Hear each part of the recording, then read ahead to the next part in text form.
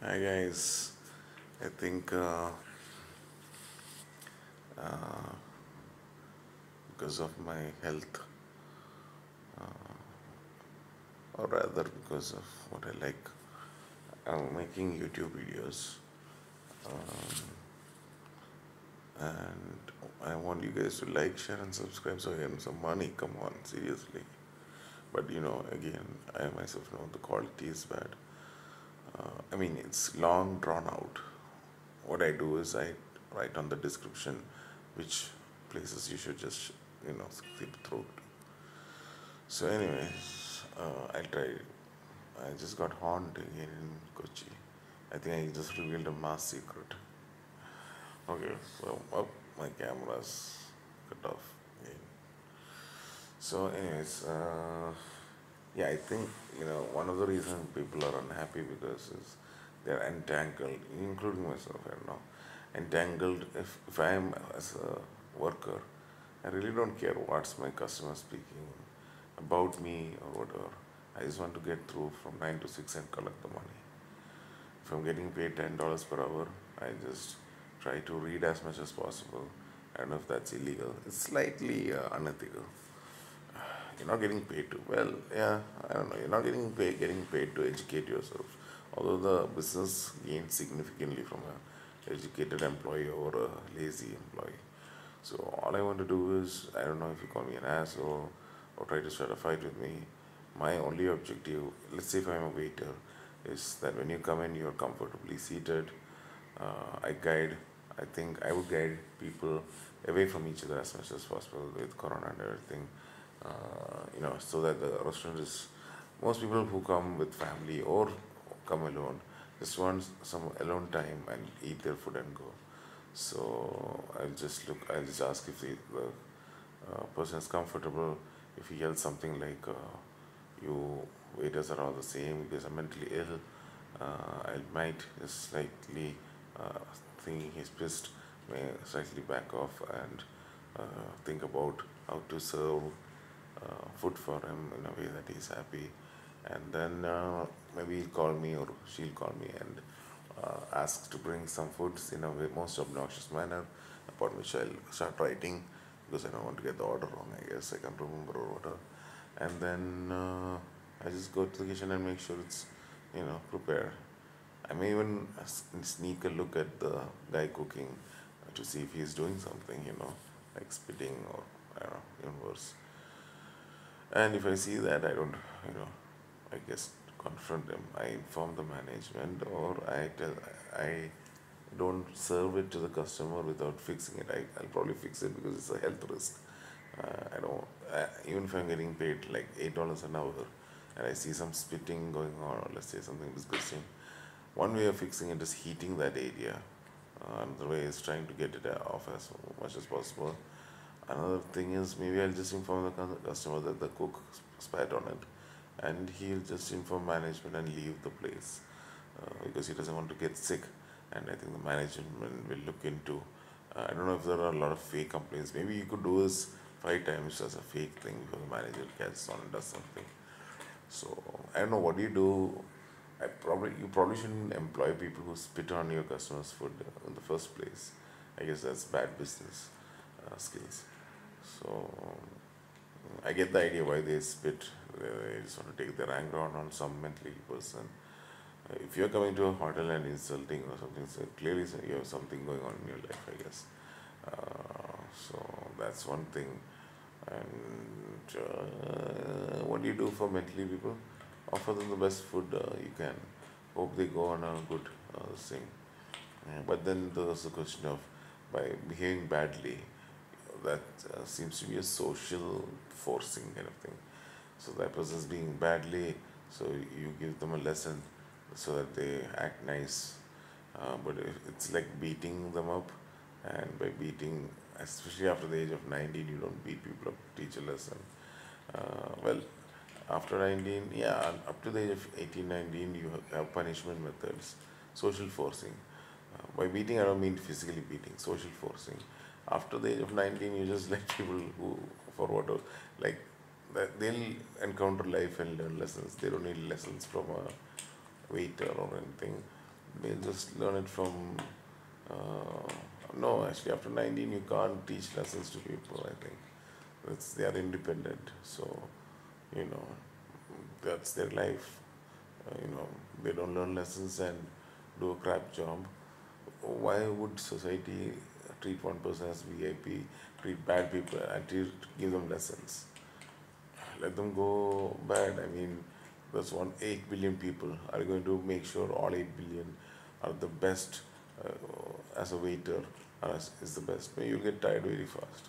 You just give the freaking food, make sure that he doesn't get sick or something because your hotel may not get investigated and you lose your job and then you have to find another job, etc., etc. You just want to work for like 2 3 months, collect enough money and leave the place as soon as possible. So you'll do what's best for you and the business. So yeah, even that selfish motives you have to. You may not give with a smile. You just give them the food and go. You don't. I find that many eateries in Kochi, they have taught the waiters to smile. I don't think you should tell people cooking stuff, and I don't know why these people are behind me. Well, that's one way. Food industry, one way you can harm a person. Give him. I'm not saying yesterday that was the case, but give him bad food so that he learns a lesson. So, anyways, yeah, it was weird yesterday. I think with communists, they're dumb other workers, I guess, hotel business workers. Think, okay, we can hire like 10 people for small money. It's better just look at your physics, see how many people can stay there comfortably. Get 3 people, and another thing is, when they threaten, I guess you can say, I don't care, you can take my life. I'm not going to negotiate with evil or anything. If you are coming, these palm people have the unique ability to be gross evil. Probably because they didn't get the best in life. They were taking it out on. I think they should maybe fully consider the pain of a cancer patient or someone without a knee and a leg, as my mother says, I guess. So before trying to, if your brain is damaged, staying away from toxicity can heal it. Maybe, I don't know. Yeah, or you should be able to handle toxicity or something. So the brain will heal fast. So maybe who knows, your brain will heal within a week if you stop that same toxic cycling thinking. Okay, then that's it. 7 minutes 54 seconds on what exactly uh, your job, happiness, and satisfaction in life, quality of life, or something. So that's what I would do. I would totally not mind the other colleagues, no matter how the problem with mob friendship or mentality is if there are 7 people, every person thinks that if they don't go with the mob or the group, they'll be isolated.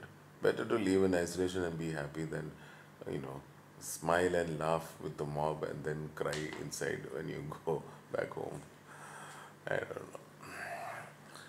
So yeah, that's I think my work philosophy. Wait, first of all, do I do that? I think I may have gone off the work philosophy. Let me think. So let's see, what do I do? Writing, science and activism, and basketball. So writings, I write as a writer. I guess my one of my responsibilities is to put a beautiful piece of art like a book or a post, FB posting or YouTube videos. I guess this is not writing, more like speaking, social critic or something. But I do writing as well. So as a writer, my responsibility is to put forward ideas or verbal reasoning or writings that help people or make people think. It initially it might seem bad, but with some content. The idea is a writer has to put out some content once in a while as part of his job. I can't claim to be a writer and then or a social critic and then not put out anything. As for the quality and all, well, you're a bad writer or a good writer, but I still am a writer. So that's the thing. And the science is learning facts and things around you and on the nature to come to conclusions about natural phenomena. So that's scientist, and an activist is anyway side time job. Mostly done for selfish reasons now. I just want enough activism so people don't harass me. I still have to work on that advanced directive, which I keep printing but I lose. I should laminate that stuff. It's very hard to know in Kochi where businesses are located. There's something called Just Dial, but that's for the entire country, I think. For Kochi, there's no classifier, like there's no like information website, I guess. I guess you could just Google it, and that's it. And then yeah, that's kind of stupid of me. You can just Google Kochi lamination places, paper lamination places. I would like to laminate a few pieces of paper and keep it with me. Some ideologies, or rather principles, I have found to be helpful. Then what else? A few of my certificates, and I want to laminate so that it's hopefully a good lamination that will last a lifetime. That's a good business right there, lamination business. A4 size papers laminated for you. Okay, it's getting late. I have to think about my food and how to fix my broken stomach from yesterday. I do believe that it was indigestion compounded by me eating more stuff and drinking more fluids that bloated my stomach. I was worried about heart failure, but today I feel okay.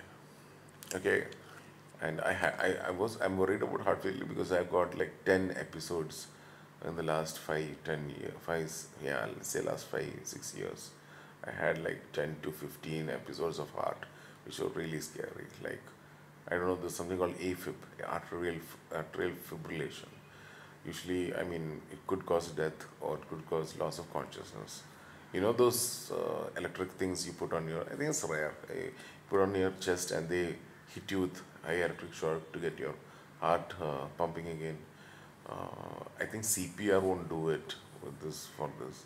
I don't know if that's true. Why do you do those machine thing when you can do CPR? Are they the same? I'll check out and tell you guys. But this has been more of a work satisfaction video of just ignoring everything, get on with your job. Don't meddle too much with the neural events of one person, whether he's famous, not famous, whatever. That person has their own lives and worries and stuff. Okay, as a worker of low class, I guess you call blue collar worker, which I have done. I don't know which one it is, white collar, blue collar. I get confused. I think blue collar is, um, you know, skilled labor or something like that. Less about mental ability, more about physical ability. I just bring the chicken and give it or whatever food and just give it and go. Okay, yeah. Yesterday I also learned a lesson. Always wash your hands. I thought it was like one of those statistical things that yeah, you're just washing all your hand all the time because 1 in 10 times you'll get an infection. I would say maybe for a person like me who grew up in some level of money, I could afford to wash my hands with soap. Uh, I also noticed that my mother, when I tell her to wash her hands with soap, she takes that as an offense. Indians have this unique ability to see things as clean and unclean. So, when you tell someone to wash their hands, they take it as a personal offense that they are unclean in the inside. Their souls are unclean. Why are you asking me to wash my hands with soap? Are you saying I am unclean? Yes, that's exactly what I'm saying. Your hand is unclean, clean it before serving me food. Fucking bitch. Okay, that didn't end. I don't know, it's a good ending.